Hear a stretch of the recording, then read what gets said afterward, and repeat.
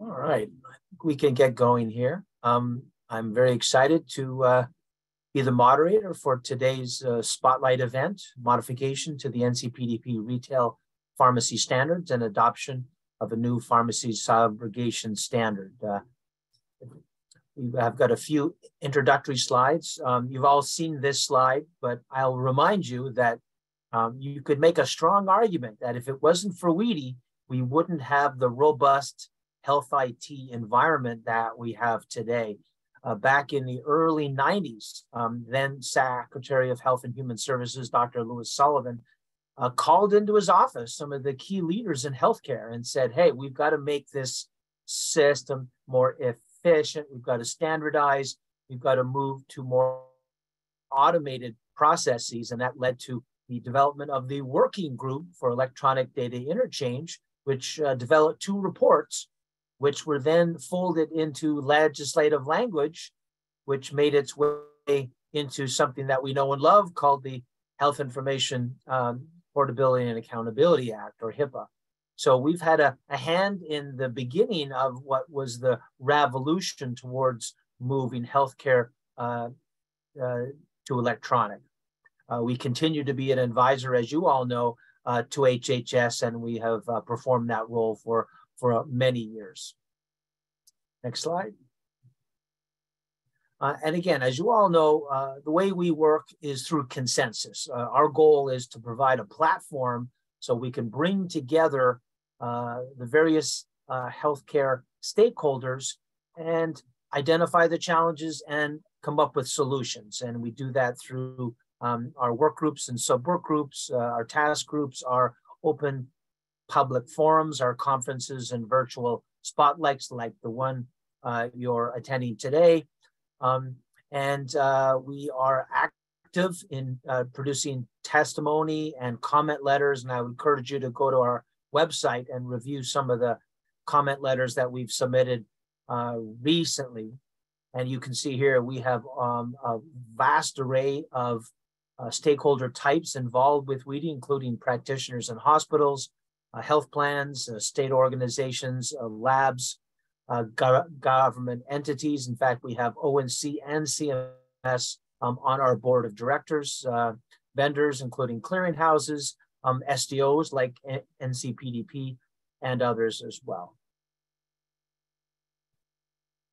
I would encourage you to get involved if you're not already in one or more of our wonderful work groups. We have now 18.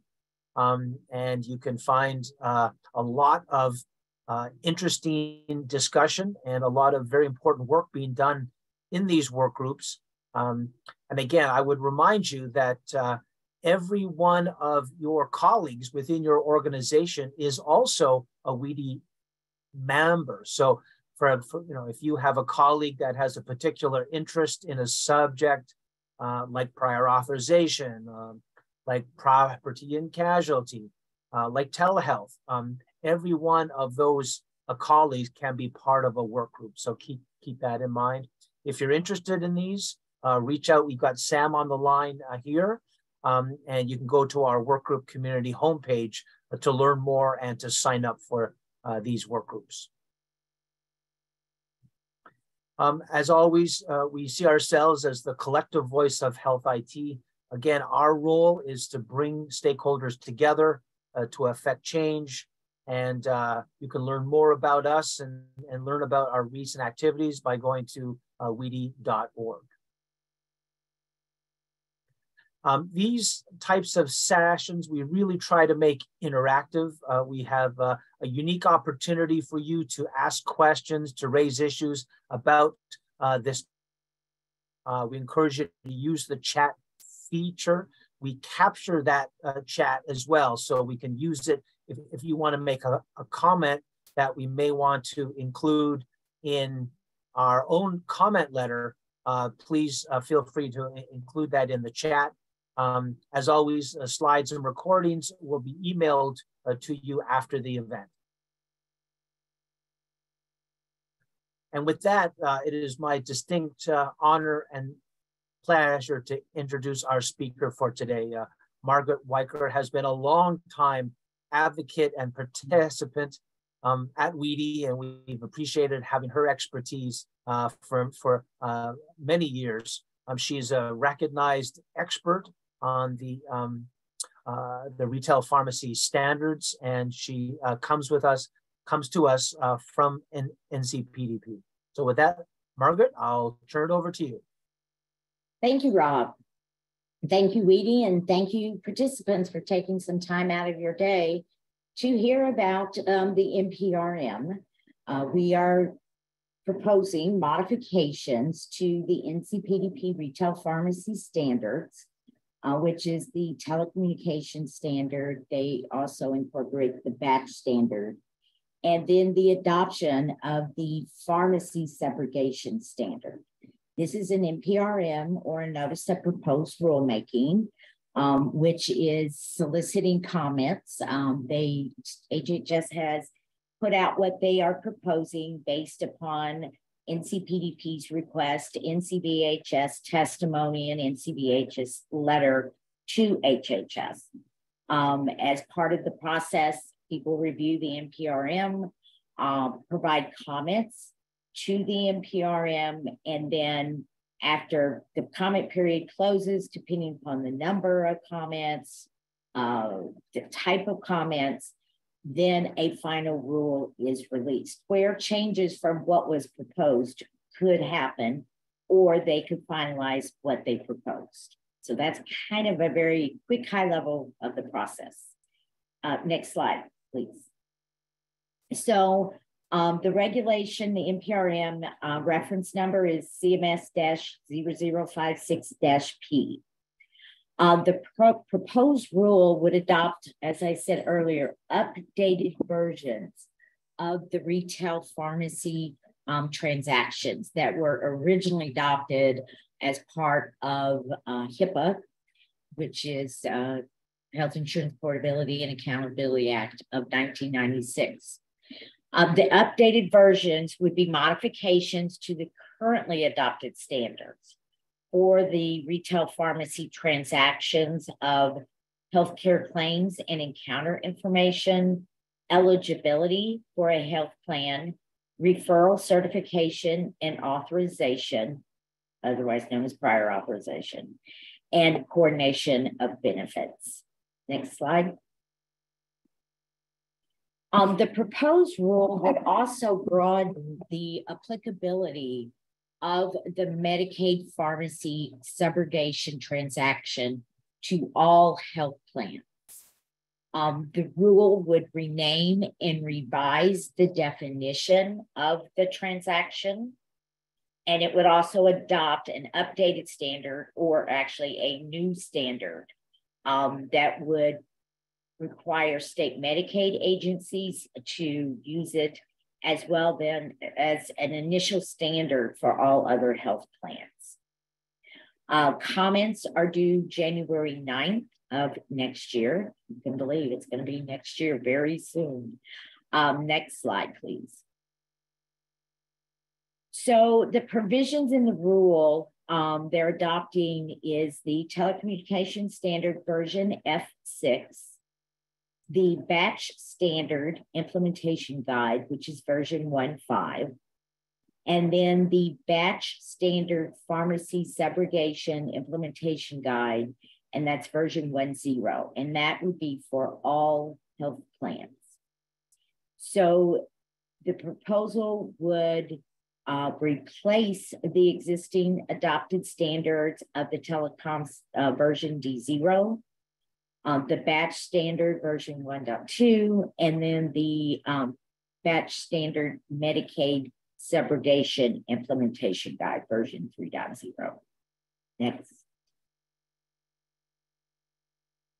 So in regard to the timeline, they stated that if the proposal would be adopted, it would require covered entities to comply 24 months after the effective date of the final rule.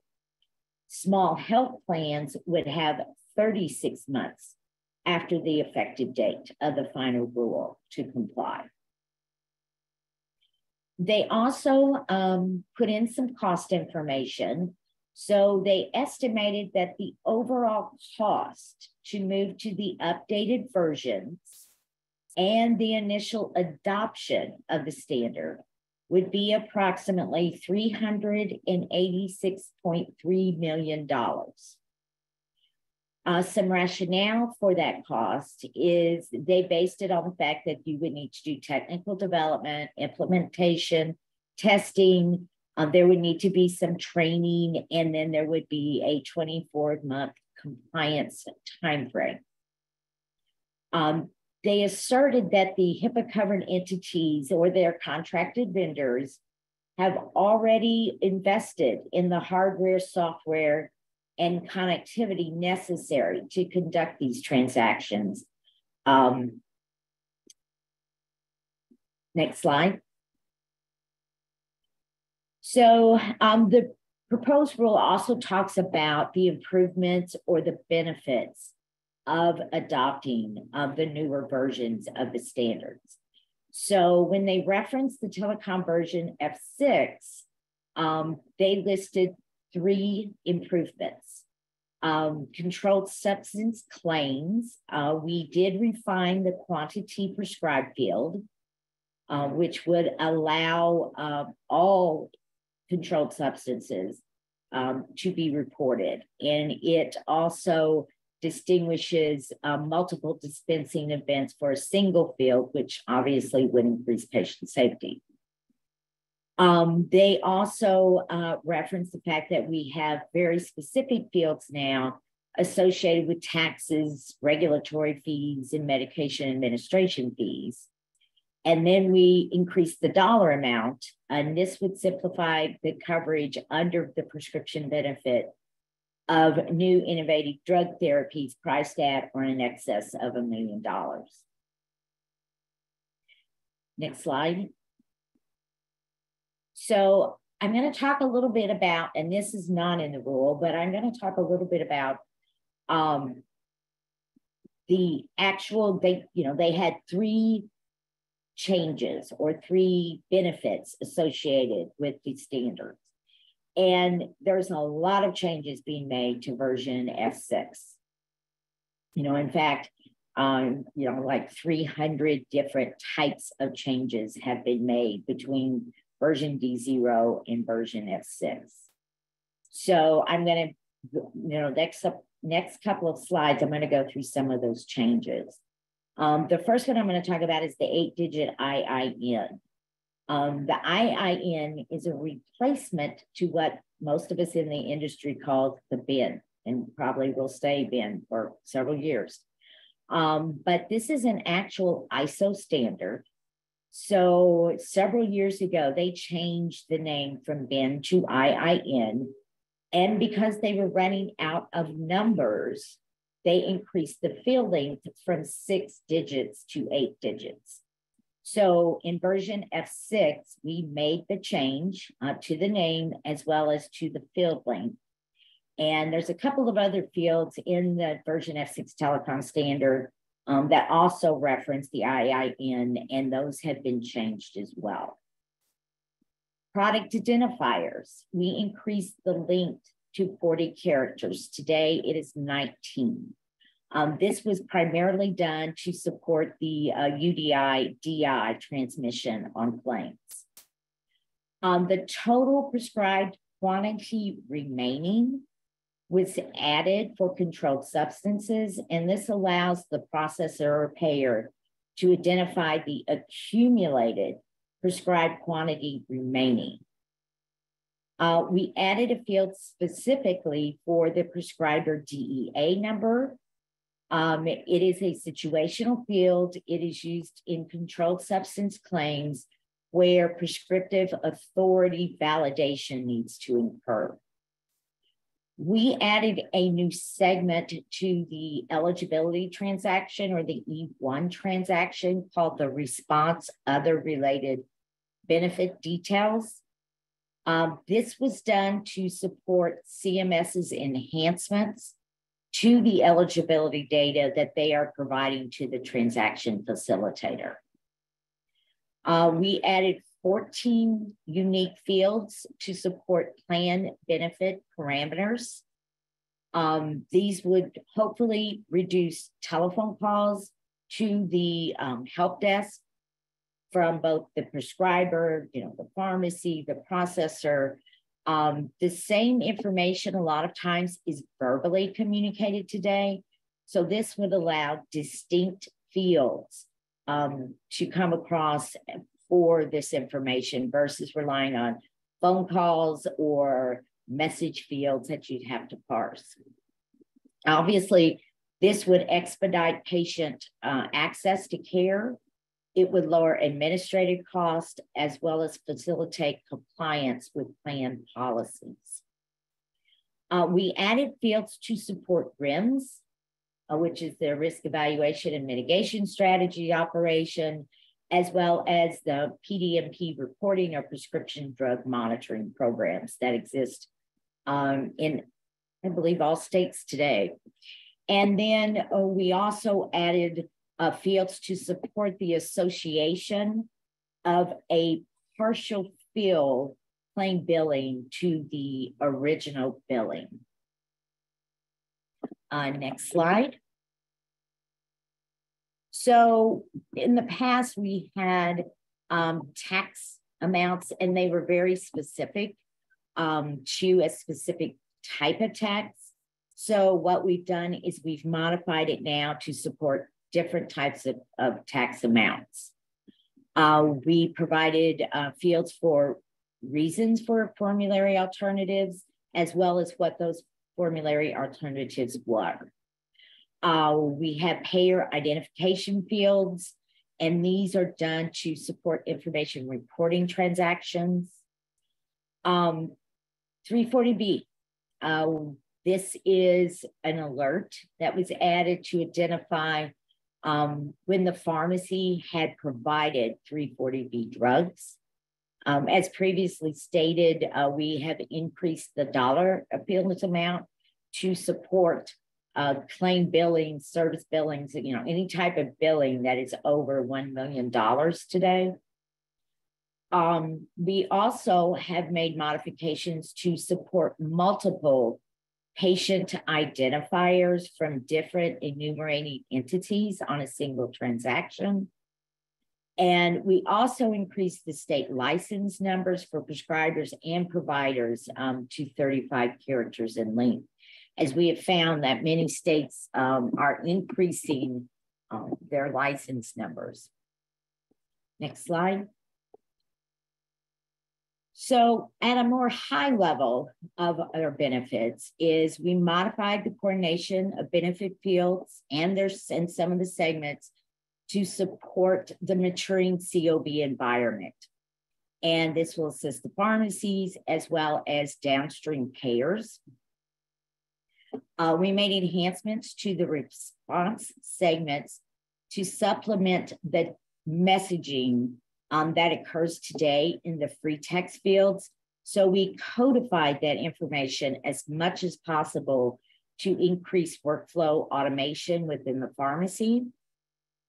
As I stated earlier, we made some enhancements to the eligibility request as well as the response. And this is to allow better benefit identification as well as to assist in the coordination of benefits. We added some enhancements to the claim segment that'll provide additional information to improve patient safety. For example, the opioids prescriptions. We also made changes, as I said earlier, for sales tax amounts, and this provides clarity around the type of tax as well as who's paying the tax or who's responsible for paying the tax. We also have made modifications to the pricing segment. We have added basically a qualifier and a pricing field to where you would state via the qualifier what the price field indicates versus having distinct fields for pricing. This provides flexibility in the long run because we can add qualifiers to that field to where some kind of new pricing field is needed, or pricing cost avoidance field is needed, we can do that without modifying the base standard. We can support the UDI now, which will, since the NRIC number is being sunset by the FDA for identification, and they're moving to the UDI, we can now support the full UDI-DI without any sort of transformation to that number. We harmonized the prior authorization number field length and type to match what X12 has in their standard.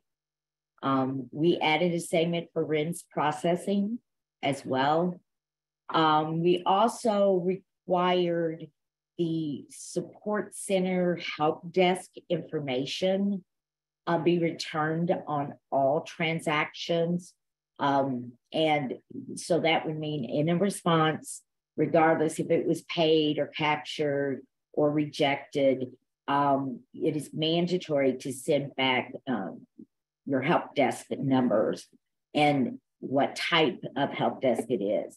For example, if the reject is due to an eligibility problem, then the eligibility help desk phone number would be returned versus the general, my claim rejected, I'm not sure what this reject code means, type of query to a help desk. So next slide. So we also, as I've stated previously, today we have drugs out in the market that are over $1 million. In fact, one was recently released and it was $3.5 million for a dose. So today, when that claim comes through and it's for the pharmacy benefit, has to be a workaround because the pricing fields in the transaction don't support $1 million. Today, some are dropping those type of claims to paper and sending in a paper claim. Others are having to split it and then have special processing on the back end to actually handle the payment of that claim. Patient safety processes have been enhanced, as well as access to care has been expedited through our increase in workflow changes that we made to fields, adding qualifiers to be more flexible. So we've expedited patients. And then, of course, the IT development, testing, and implementation burdens are reduced, or we sure hope that that's what's going to happen in the long run. Next slide. So let's talk a little bit about subrogation. So today, the current adopted standard is the Medicaid Subrogation Implementation Guide. And that was adopted to support the federal and state requirements for state Medicaids to seek reimbursement for the correct responsible health plan. Some of you may know it as pay and chase. The Medicaid pays it, then they go and they chase the dollars with who should have paid it, because there's a few instances where Medicaid is not the last payer of resort, but I would say probably 98% of the time Medicaid is the last payer of resort. So the current regulations only required Medicaid agencies to adopt the standard. So what HHS is proposing is to take the standard that we said to adopt for subrogation, because we made it so it's not specific just to Medicaid, and apply that to all health plans. So next slide.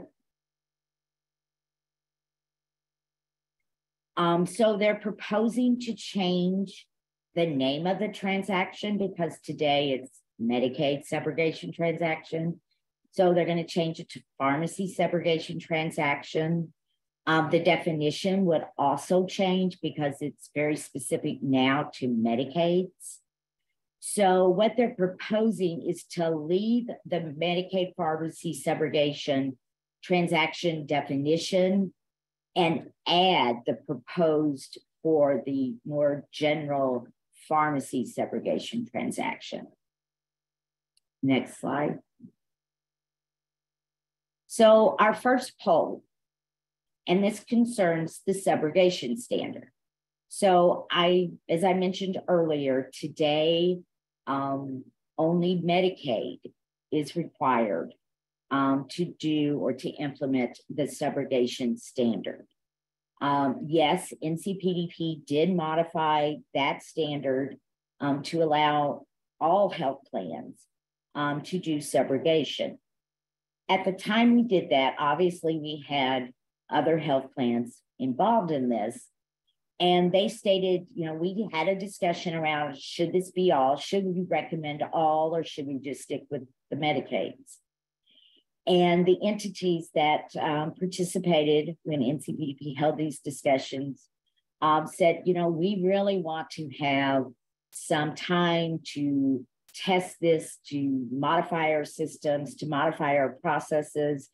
Many of them said today they get Excel spreadsheets.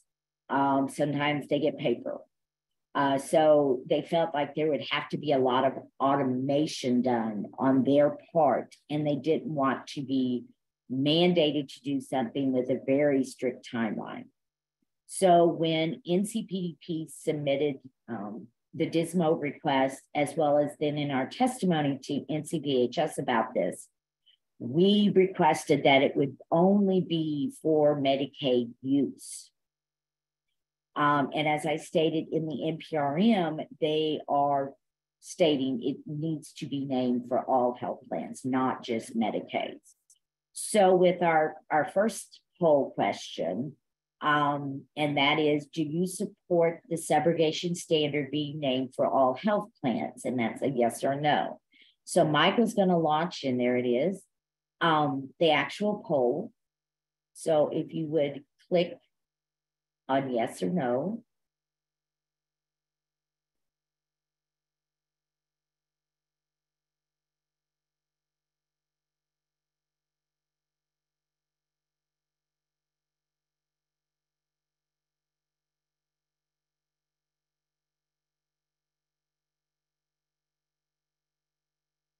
Okay. So Michael can end the poll, and 75% of those voting stated yes, that it should be adopted for all health plans. So Michael, if you want to stop sharing the poll.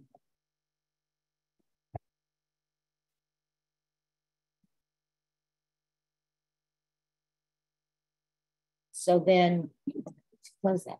So then compliance date is our next polling discussion as well, after I finish this slide, is for version F6 and the batch equivalent of version 1.5. HHS is proposing a 24-month compliance timeframe. And that aligns with the recommendation that NCVHS made in its May 17th, 2018 letter to HHS for version F2. So just a little bit of background, if you're not already familiar with it, is NCPDP originally requested version F2 of the telecommunications standard. And then approximately 2 years after we had testified at NCVHS, we submitted a new DISMO request, and NCVHS obviously held hearings again to adopt version F6. In our request to adopt version F6, we requested a 3-year implementation timeframe, where in F2, when we testified, we did testify for a 24-month compliance timeframe. As I said, there's considerable changes between D0 and F6. And the biggest change in F6, I think, is the dollar fields. And the dollar fields are so pervasive in all of our systems, downstream systems, reporting. I mean, if you just think about everywhere where you have dollar fields for a pharmacy transaction, all of those would have to change. Simple report layouts would have to change. Otherwise, you're going to truncate dollar amounts and won't get the full picture. So they, in our timeline, and NCBHS recommended, which was based upon our NCPDP's recommendation, was to provide a 3-year pre-implementation window following the publication to allow version D0 and F6 to be used for an eight-month period after the 3 years. And this would allow live testing, transition period, and then require full compliance by the end of that 3rd year after that 8-month period from the 3 years. Next slide. So our next polling question has to do with that. Do you support a 24-month compliance timeframe, a 36-month compliance timeframe, or some other compliance timeframe?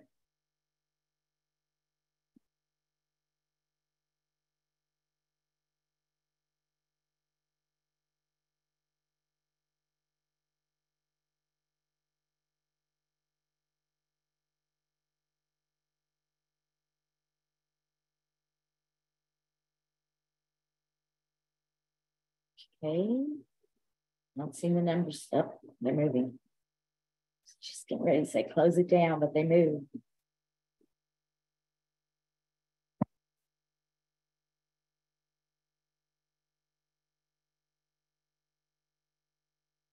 Okay, yeah.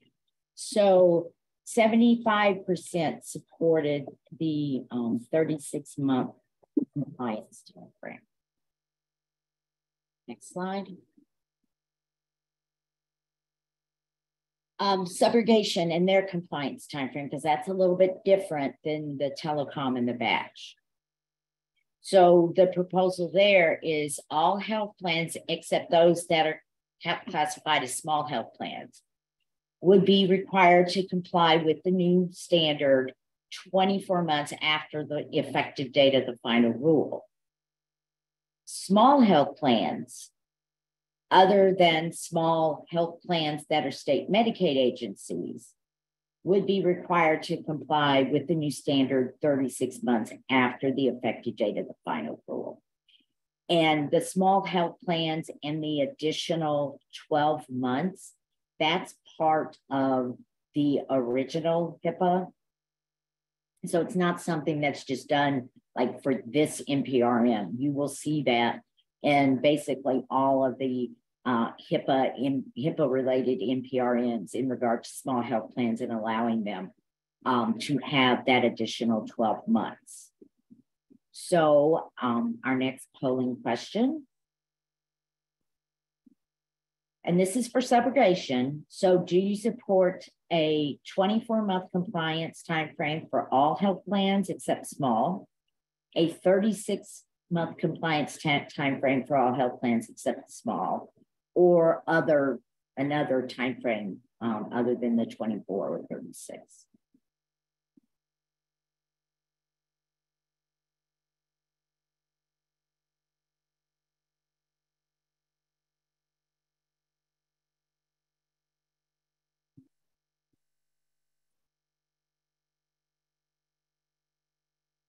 See the numbers moving. So the results of that poll was the 36-month compliance timeframe. Okay. Thank you, Michael. Next slide. As in all NPRMs, there is a section on cost and the regulatory impact analysis that they created. I urge all of you all to look at the cost. NCPDP does not comment on the cost. Obviously, we're not an entity that's implementing So health plans, vendors, providers, clearinghouses, etc. Go in and look at the costs that they estimated, and if you think they're not right, whether they're too much, too little, they just missed the boat on it, please comment. They have stated in the rule that they couldn't find a lot of information around cost for the pharmacy sector. So they used what they had. And so if you have some numbers, look at that, please provide it, but also realize your comments are public. So you have to keep that in mind as well. But I urge you all to go in and look at that piece of it as well. Next slide. NCPDP created a SNP committee. If you all were involved way back when we originally started HIPAA and the transactions, WEDI formed a SNP committee and had many little subcommittees around each transaction, the X12 transactions. So NCPDP formed a SNP committee modeled after the WEDI, and they are responsible for looking at our HIPAA NPRM's comments, making recommendations. They also look at things that are associated not only with HIPAA and those transactions, but with other transactions that have been adopted by federal agencies like CMS Part D, the script transaction, which is the electronic prescribing transaction. So we have what we call a collaborative workspace. The URL is on your screen. You do not have to be a member of NCPDP to join the committee or participate. So if you are a participant, just go in and update your user profile and select NCPDP SNP. If you are not a member yet, go in, enroll. It's very little quick process, name, email, company. And then as part of that, then you'll be taken to where you will update your user profile and select NCPDP SNP. And you can join other task groups as well, not just SNP. So next slide. HIPAA updates. NCPDP did a webinar, I'd say right before Thanksgiving, around the HIPAA updates from the pharmacy standard. So we did a really deep dive into eligibility and the change in the header, which is related to the IIN change, to the billing transactions, both the input, the request, and the response. We did reversals, because there are some changes in regard to reversals and the tracking of reversals and how you match reversals. So there's a set of classes, so to speak, that were created and were given, and the webinars are available on demand. So you can go to our website under webinars and you will see those. And they, like I said, they are available on demand. Next slide. And this would be the final slide. So I want to thank everyone for participating and joining today and listening to me talk about the NPRM. So I think there was a couple of questions I think I saw flash pretty quickly in the chat. But if you have questions or just need additional information, just send an email to standards@ncpdp.org. Oh. And now back to Rob. Margaret, yeah, thank you for that excellent presentation. We do have a few questions. I've got a couple as well, but Dawn has asked, the proposed rule names specific dated versions of the 3 implementation guides. The versions available at NCPDP have progressed past those dates. Will NCPDP be making the specific dated versions available during the NPRM comment period? During the NPRM comment period, you'll have to go pull the current version that's out there. And if you go to the appendix, you will see what has changed. And what has changed is what we're calling administrative modifications. For example, we found a spelling error. We found a wrong field identifier being used, you know, an O and a 0. We found a couple of times where we didn't put the right name of a field. So if you go and look at the appendix, you will see what is changed, and you can see that these are basically administrative changes. The substance of the transactions did not change. They were more, you know, editorial type of corrections. Now, in NCPDP's comments, we're going to ask that they move to that latest and explain that these are, you know, editorial corrections, administrative type of corrections. But somebody, you know, that's not very familiar starts looking at this, they could easily get confused, especially with field names and field identifiers. So we thought it was important to go ahead and, you know, keep it up to date when people find these things and make the correction. But substantive changes have not been made between those.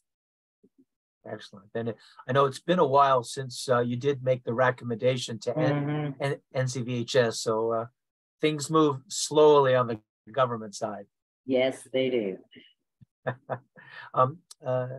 Donna's asked, pharmacists can now bill for some medical services. Will they continue to use the 837, or will the new NCPDP format support medical billing? It will support medical billing.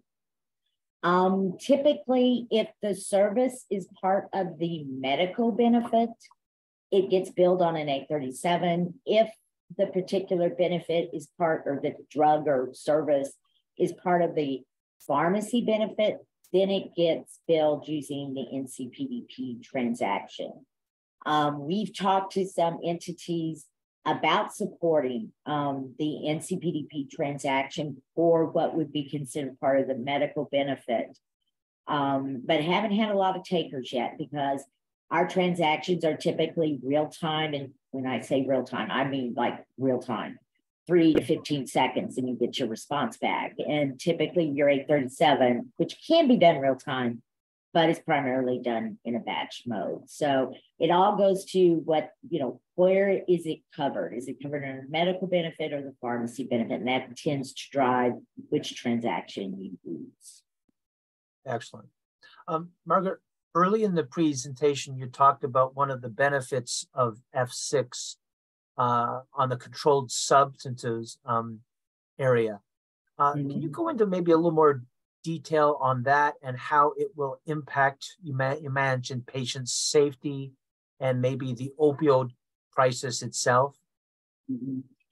Well, what we've done is we've added some fields that support how many pills have you received and how many are remaining in your prescription, because sometimes that gets lost, and the payer can track it.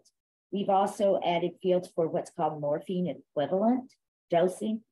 So I may go to Dr. A, I may go to Dr. B, or I could go to both Dr. A and B, which is sometimes what you see with pill shopping. And we've added fields so that on the back end, the payer for that can do the accumulation, can do the math in regard to the equivalent, and say, wait a minute, they're being totally overprescribed. What is going on? You know, don't fill that prescription, or call the prescriber and see why this prescriber is, you know, also giving 30 pills with the same dosing strength as well as the other prescriber type of thing.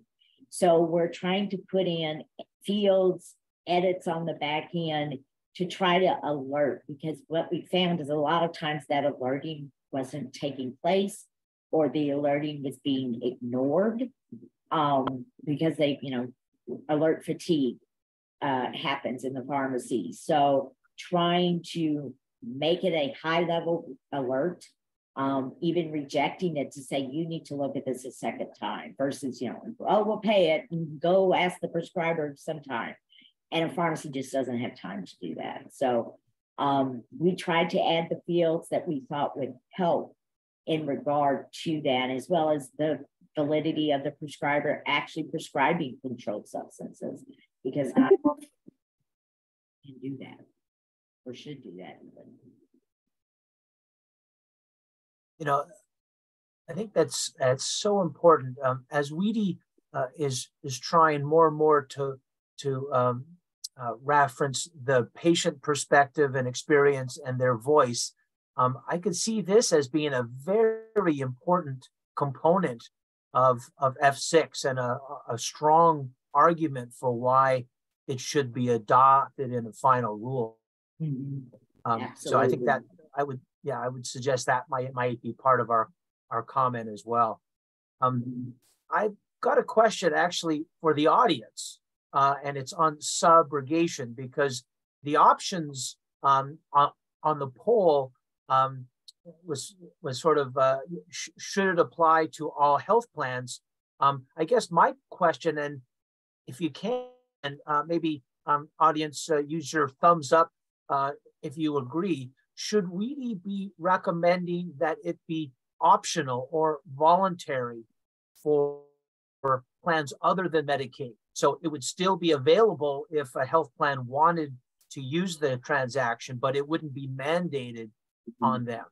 I'd be interested to see from the audience if that would be the approach that WEDI should take in our response to the government. So thumbs up if it should be voluntary.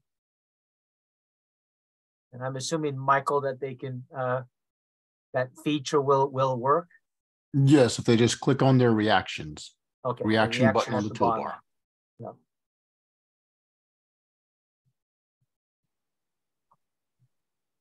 All right. They may not be sure by the look of it, but